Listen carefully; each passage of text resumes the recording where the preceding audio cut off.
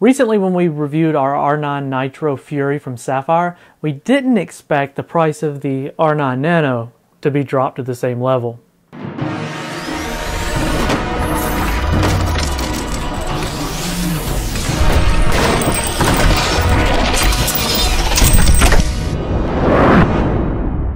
Now, when we did the review of the Nitro Fury, we compared it to the GTX 980 because that was the card that it was comparably priced to. But immediately upon release of the review, AMD announced the drop in the R9 Nano down to $499, which put it on par, if not slightly less expensive than the R9 Nitro. And a lot of people immediately went to, wouldn't this be the better buy? Well, because it's full VGXT, it's all 4096 Supreme processors, it's a smaller form factor, it is air-cooled, and it uses a single 8-pin PCI Express slot, and it's got the connectivity that you would expect. So wouldn't this be the logical choice? Before we jump into the benchmarks, let's talk about a couple things that keep this card a little bit different. The Nitro Fury was easily overclockable. This one, you're really not going to get that out of it. You're going to get what you get. It's a great card. I absolutely love it. But the reality is, you got to remember the differences here. This is a 6-inch card. It's got a single fan, vapor chamber heatsink.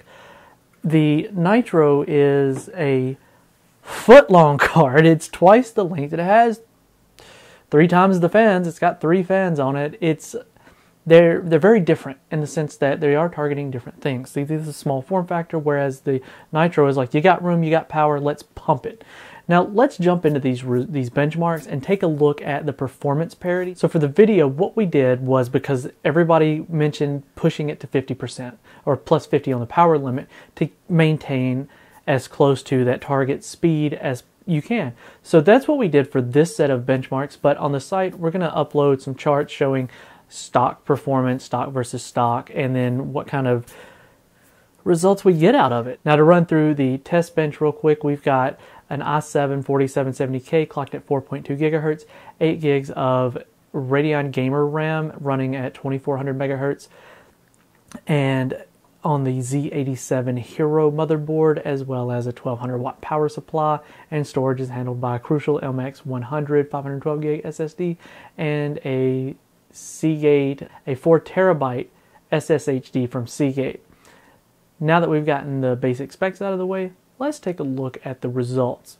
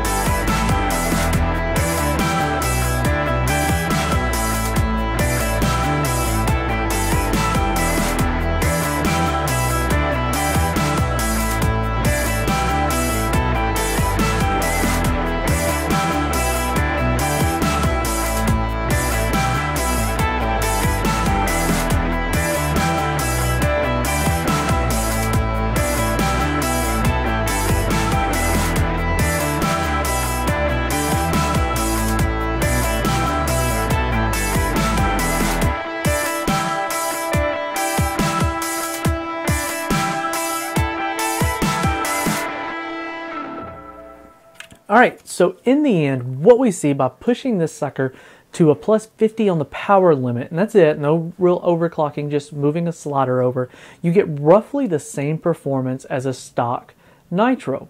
But the biggest difference being the Nitro is significantly quieter. It's a bit cool. Well, it's a rough, yeah, it's a bit cooler. And honestly, the power limit or the power savings, it's actually using less power on the stock Nitro as opposed to the balls to the wall Nano. Now, on the site, you'll be able to see that when this is run at stock, it's not a whole lot slower than it is.